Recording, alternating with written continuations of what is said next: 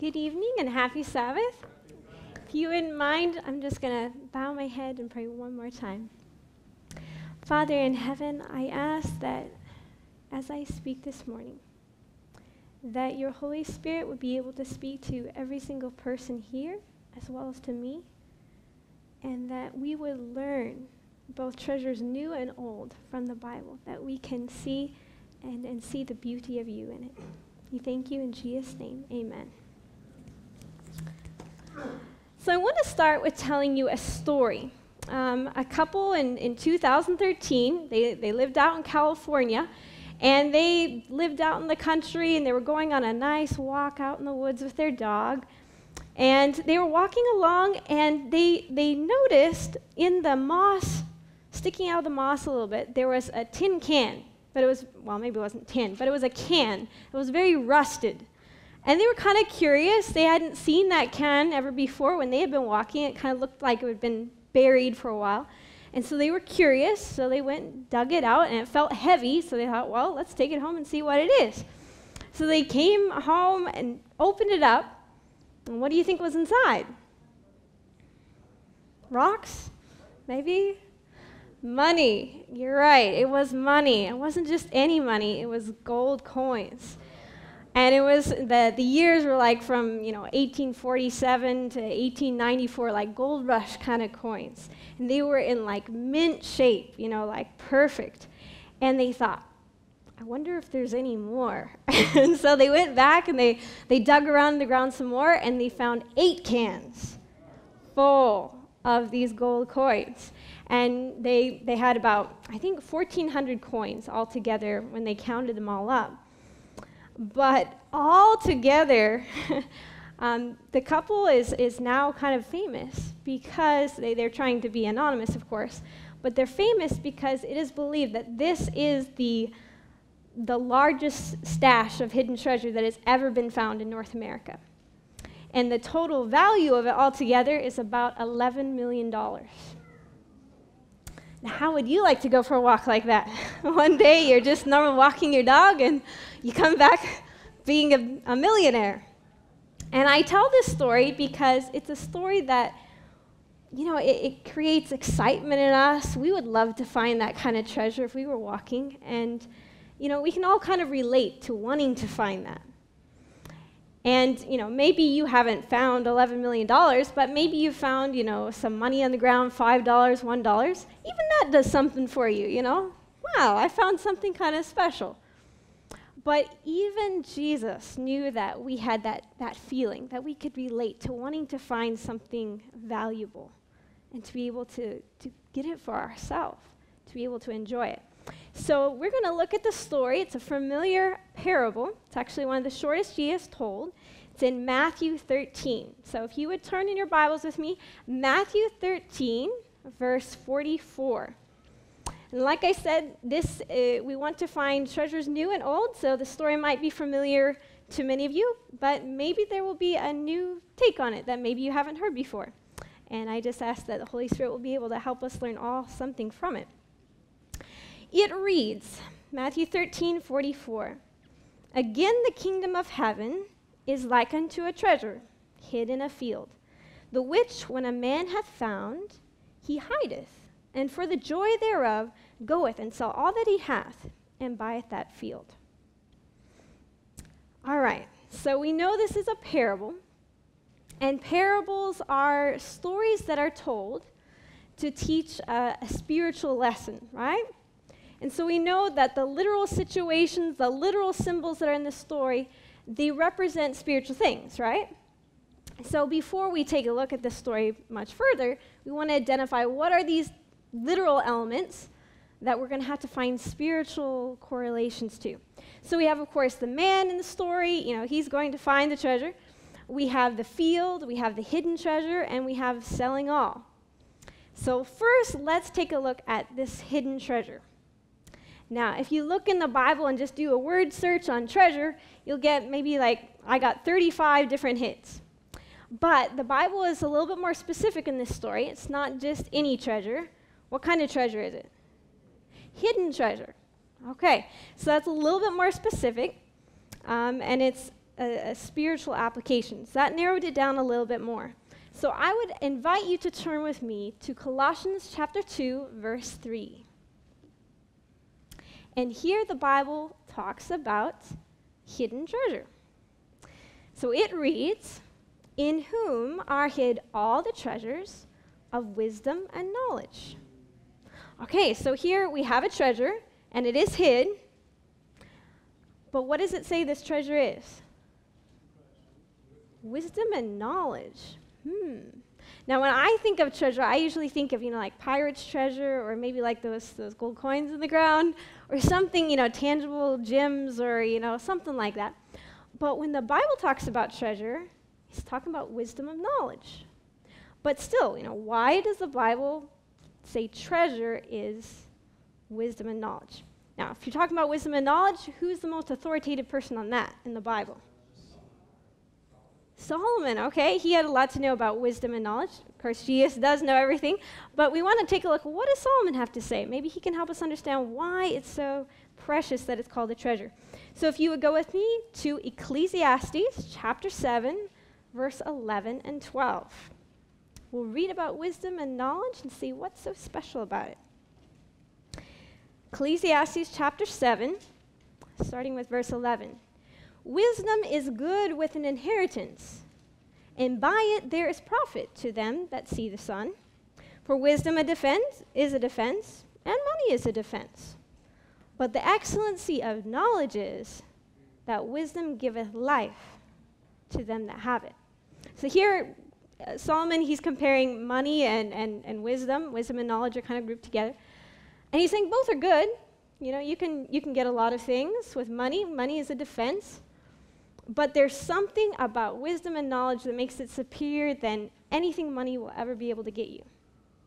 And what's that? Life. Now, is this talking about just any kind of life? No, it's talking about eternal life. Because there's nothing that money will ever be able to buy that will be able to take you from this life to heaven. Nothing. And so he's saying all the money that you have, all the other things in the world, it's not as valuable as the knowledge that leads to eternal life. If you can find that knowledge, that is precious. That is worth everything. So that is his explanation of why wisdom and knowledge is something so valuable. Wisdom comes from above. Knowledge comes from God. It can give you eternal life. So now we have an idea of what this hidden treasure is. It's something that leads to eternal life. Eternal life, salvation, leading to heaven, eternal life. But then we have a couple other elements we need to figure out. So what's the field that the treasure is hidden in? And what does that have to do with obtaining eternal life? If hidden treasure is eternal life and relating to that, what's the field to do with it? So to find that answer, we got to go back to the first verse that we started with, Colossians 2, verse 3. Because the Bible gives us that answer right in that verse. And it says, "In whom are hid all the treasures of wisdom and knowledge."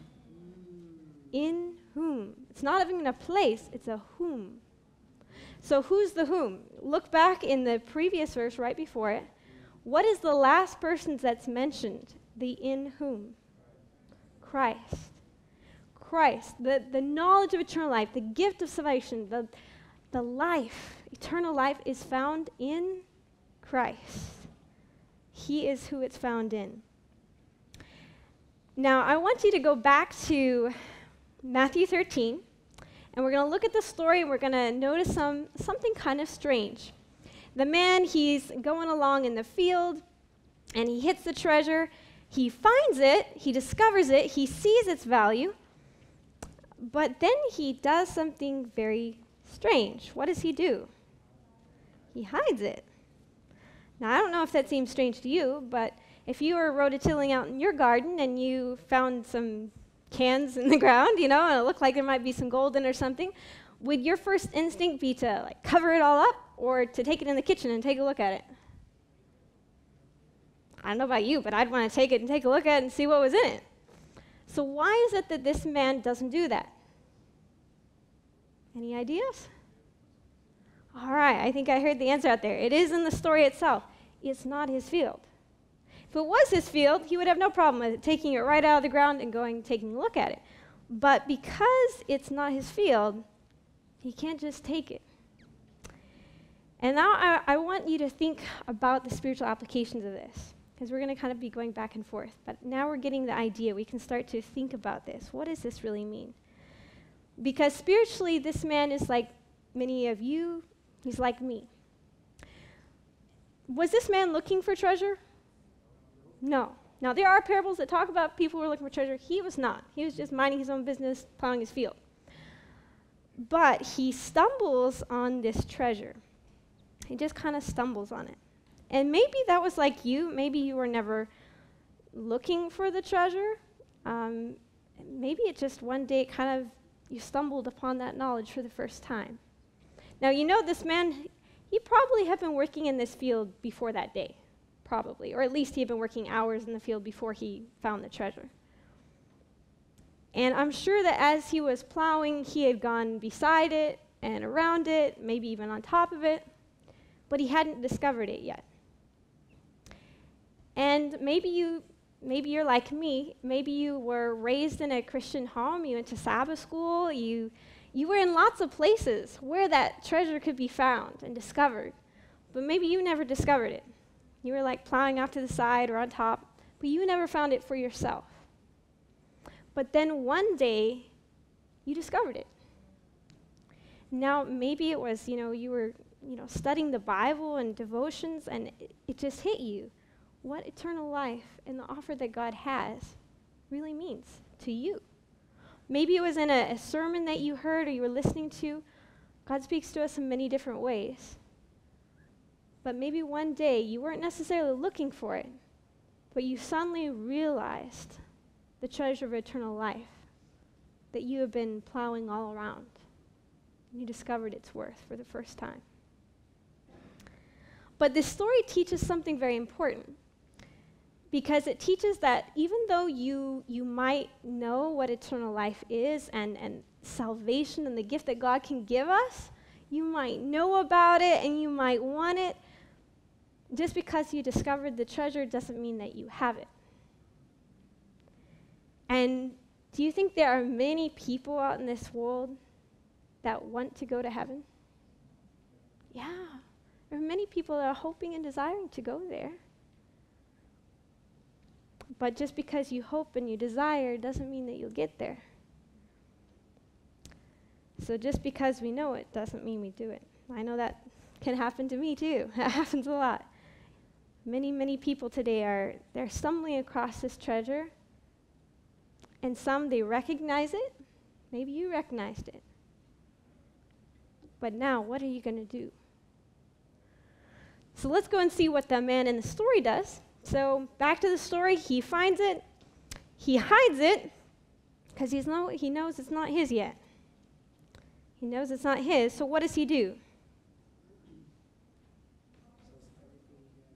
Okay, he goes and he sells all that he has. Now, I think we know that this is not talking in the literal connotation. It is a parable. So, the Bible is not saying that we have to sell everything and live like monastic, ascetic lives here. But he is trying to help us to understand a spiritual symbolism of what selling all represents. And first, I want to be clear about something that this story illustrates and makes very plain. Did he buy the treasure? No, he did not buy the treasure. Now, how do we know that from just common sense? Let's just say the man, he liquidated all his assets, his house, everything that he owned, and maybe he had $50,000. And then he goes and he gets the treasure, and it's worth $45,000. Would the man have sold everything that he had to get that? No. What if the treasure was worth $50,000? Would he have sold everything? No. Why not? It's the same value. I mean, he could buy it, but he's not left with anything more than what he started with. So, in order to want to sell everything that you have, it's got to be much more than you could ever buy. Much more. You can never buy it. So what is this saying? What is this saying? Do you think that if I am a vegetarian all my life, that will help earn me heaven? What if I don't watch all the worldly music and I don't watch the worldly movies? Will that earn me heaven? No. What about dressing a certain way or speaking a certain way? Will that earn me heaven? No. So that means that nothing I can ever do, nothing will ever buy me that treasure of eternal life that God gives to us. Nothing I ever have. Because God says, even your righteousness, the things that you do that are good, they're like filthy rags. So there's nothing that we can do to merit us eternal life. Nothing. He can never buy that treasure. But the parable doesn't end with hopelessness. The man saying, man, I can never buy this treasure. I'm just going to be really sad and depressed and go on my way. It doesn't end that way. Neither does it end with him just taking the treasure and walking off with it. Now, often in Christianity, there are extremes that we have to deal with. There are people who, when they see how bad their life is, they're like, I am so bad. I could never be good enough for God. I can't even try. And there are those who, they would feel, oh, I can't buy the treasure. I give up. There are other people that say, eternal life, it's wonderful, it's great, let me take it. And they make this treasure very cheap. They make it very cheap. But this parable, there's more to the story than either of those options. This man knows that neither of those options are the right way to do it. So he follows a different path. What does he go and buy? The field. Okay, so what was the field again? Jesus, okay. We buy Jesus? Now let's try to think about this. Now, we've just been talking about how nothing we can do can ever buy the treasure. Nothing we can do. Even our good actions are nothing. And now you're telling me, buy Jesus. With what am I going to buy him with? You've just knocked out everything I had to offer. So what? Now, the Bible has used paradoxical language, things that don't always make sense before. I think we're all familiar with the verse in Revelation 3:18. And it says, I counsel thee to buy of me gold tried in fire, that thou mayest be rich, and white raiment, that thou mayest be clothed, that the shame of thy nakedness do not appear, and anoint thy eyes with eye salve, that thou mayest see. So here, Jesus is saying, buy. Buy with what? And then we know the song, we sing it, Isaiah 55:1. It says, Ho, everyone that thirsteth, come ye to the waters. He that hath no money, come ye buy and eat, without money, without price, but come and buy. All right, so what is this saying? And we're told in explicit terms, you can't buy the treasure. There's nothing you can do with the treasure, but come and buy. You have to buy it. All right, so what does Ellen White have to say about this?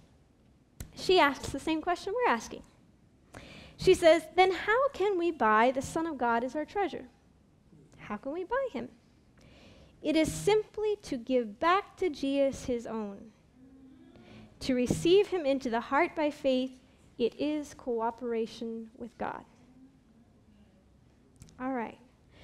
So Jesus, he doesn't want your possessions. He has enough of those already. He doesn't want your good actions even. He just wants you. He wants your cooperation. He wants everything of you. He wants your complete, undivided loyalty to him. In Matthew 6:21, it's also talking about treasure. It says, for where your treasure is, there your heart also will be. Now, in this story, where is the treasure? In the field. So if you have this treasure, if you have the treasure of eternal life, where will your heart be? It will be with Jesus. It will be in that field. It will be with Jesus. Ellen White talks about who has our hearts? With whom are our thoughts? Upon whom do we love to converse? Who has our warmest affections, our best energies? If we are on the Lord's side, our thoughts are with him. Our sweetest thoughts are of him. We have no friendship with the world. We have consecrated all that we have and are to him. So we know salvation, this eternal life, this great hidden treasure, it's a free gift. It's so priceless. It's so beyond anything that we could ever pay for. There's no way we could do anything for it. But we can only receive it a certain way. In 1 John 5:12, it says, he that hath the Son hath life. If you have the field, you have the treasure that's hidden in the field. He that hath the Son hath life. But the only way to have eternal life is through Jesus, and the only way you can have Jesus is if Jesus has you. In Luke 16, verse 13, it explains why Jesus can never be the master of a divided heart. It says, no servant can serve two masters, for either he will hate one and love the other, or else he will hold to one and despise the other. So when we are willing, when I am willing to sell all, to give myself completely to God in full cooperation with him, when I say, God, I have nothing to offer but just me, that's when Jesus says, that's all I'm ever asking. That's the price. That's everything. But God waits until everything. He waits until everything. Imagine if that man had, he knows this treasure, he wants this treasure, and he goes home and he looks around, he's like, yeah, I don't really like that. I can get rid of that. Yeah, that one I could live without. And he sells almost everything, but there's just one thing that's like his favorite thing that he just can't imagine life without. He's like, I'll sell everything but that one thing. Do you think he would have had enough money to buy the land? No, he wouldn't have. And he would have lost out on, who knows, billions of dollars of treasure for some little thing. Some little thing. Maybe we could do the same thing.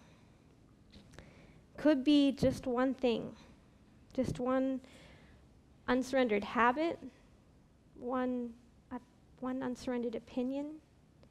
It might not even be the habits that we think of, like smoking or watching, things we shouldn't see or listening to things. It might be pride. It might be wanting people's attention on us. Could be many different things.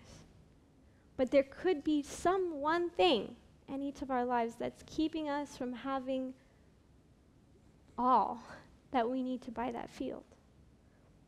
All to have that unsurrendered heart. Now, when we tend to talk about, surrendering all, surrendering kind of has a negative connotation. It's kind of like, I surrender. It's a sacrifice. But I want to ask you, do you think that this was a great sacrifice for the man to make? Okay, no. Because if we said yes, then we didn't understand what the man in the story understood. Because what does the parable say that he does? When he goes and sells everything, it says he goes with joy. Now, when you're sacrificing something, do you go with joy? No, he went with joy. And why? Because he knew that whatever he had was really junk in comparison to what he could get. And he knew that, if he had something good then, he could get something far better with it once he got that treasure. And that's the same way with us and God. There are things that we hold on to and we can't imagine life without, but God's saying, if you just let me take care of your life, I'll give you something far better than what you could even dream of. Everything in our life, when we hold on to, it's really junk in comparison to what God can offer us. Paul, he knows this. In Philippians chapter 3, he talks about this experience. He's gone through it. He's bought the field. It says, but what things were gained to me? Those I counted loss for Christ. Yea, doubtless, and I count all things but loss, for the excellency of the knowledge of Christ Jesus my Lord, for whom I have suffered the loss of all things, and do count them but dung, that I may win Christ, and be found in him, not having mine own righteousness, which is the law, but that which is through the faith of Christ, the righteousness which is of God by faith.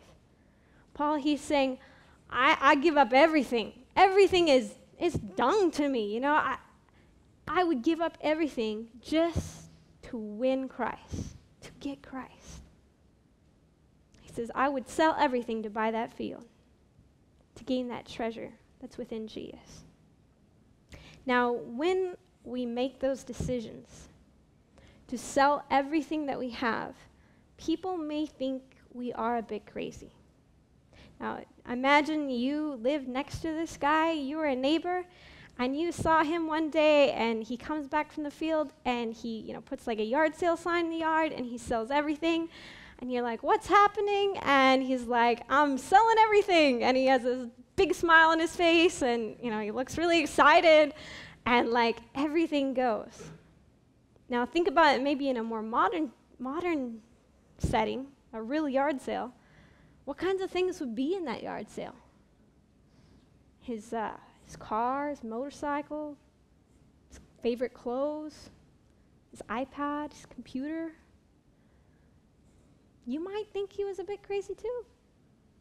And you know what? Most of the world, when they look at Christians, they think we're pretty crazy. Because when they look, they just see the field. And the field looks pretty ordinary to them. When they look at Jesus, they see a pretty ordinary man. They can't see the treasure that we have found. And so that when we tell, and we're joyful and we're excited, and we're like, we're selling everything to buy this field, they're like, you're crazy. There's nothing there. But we know we're not crazy. It doesn't matter what they think. Because the next day, when that man came back and he showed everyone the treasure, do you think they thought he was crazy anymore? No, they probably wish they had gone to the field first. So the world might think you are a bit crazy at times, but that's certainly no reason why we shouldn't sell everything, because we know something they don't.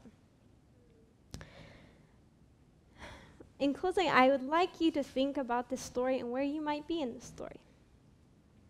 Now, we started out, the man was just plowing in the field, and there was a point that he had never discovered the treasure. He was in the right place, but he hadn't discovered it yet. And there might be some of you here that you're in the right place, or you have been in the right places at different points in your life, but you haven't yet discovered the value of that treasure for yourself yet. You can discover that treasure today. Now, there might be others of you that you found it. You know that that's something you want. When people talk about eternal life, when they talk about the relationship with Jesus, the peace that it brings, you want it. You value it. You say, wow, that sounds so good. It almost sounds too good to be true, like finding $1 million on a walk. But I would like to find it if I could. Maybe you hope and you desire to have that. You can be in this story by saying, I'm going to do something about it. I'm going to go and buy that field. I'm not just going to sit on the knowledge. I'm going to go and buy that field so I can actually have it. And there may be some of you who've already done that. You've already bought the field. You have that relationship with Jesus. But the thing is, this story repeats every single day. So even you have a task. Every single day you get up, you have the decision of buying that field again, of communicating with God and saying, God, everything that I have is actually yours. Like Ellen White said, it's just returning what's already his. He's already bought us by his blood, and we're just returning something that already belongs to him. We're saying, God, I don't have anything worth to offer, but I do give myself. And that's all that he asks. You can do that. In Proverbs 23:26, it says, "My son, give me thine heart." And we know that Jesus will say, "Give me your heart, and I will give you a new one. I'll give you the eternal treasure." So I asked, are you ready to buy that field today? Do you want to buy that? If that is your desire, if you want to ask Jesus, God, I want that treasure. I want to know you. I want to give you everything that I have. I want to sell all to get that field. If that is your desire, please kneel with me today.